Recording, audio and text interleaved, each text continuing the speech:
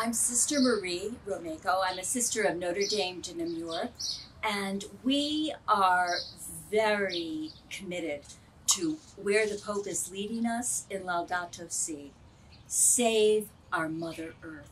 And so here, the Ohio province of the Sisters has organized a Dorothy Stang initiative where they've named all these areas that we can be active in helping to protect and come back from dangerous pollution levels.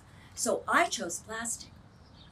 And it's because whenever I see those photos of the turtles eating the plastic bags and the plastic debris in the ocean and the fish dying of all the plastic that they've ingested,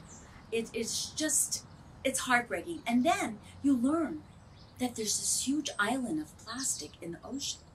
So that's my issue with a group of other people that have joined our committee.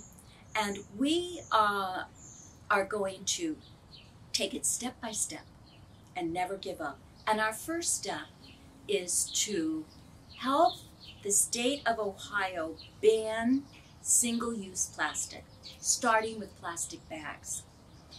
And we'll have different grassroots efforts about that.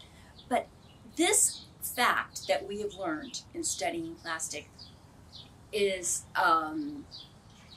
really very disturbing. We now are all eating plastic. It degrades into the soil, and then it comes up through the stems of the plants and the vegetables, and we eat those.